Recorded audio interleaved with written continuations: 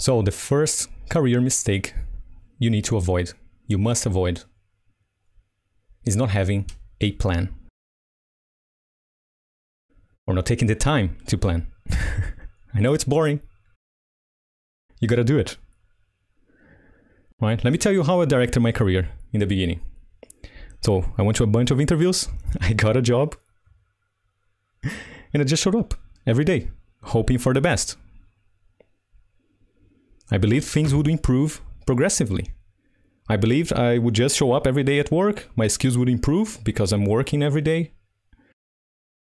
I thought I would become more productive just by showing up, and it should, right? If you show up every day at work and you do your work well, you should become faster, you should become better, you should become more productive, you should learn better skills as a programmer. And I thought I would get raises and grow as a professional just at work.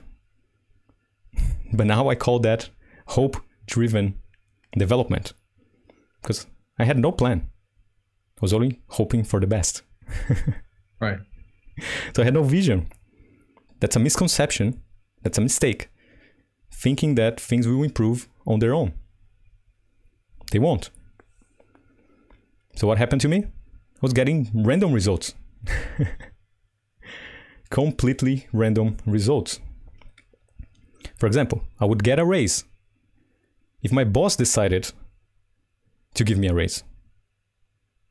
Make sense?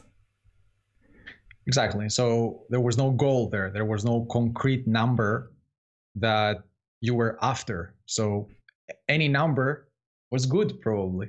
Exactly. There was no plan. There was no vision. Like, what is the next step in my career? When I'm due to a promotion, what do I need to know to get a promotion? What kind of skills do I need to build? And so on. So if you don't have this plan, things will not improve. Things don't improve on their own.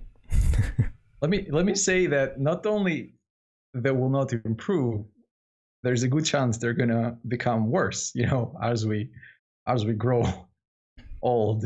So yeah, this is something that you need absolutely to look into.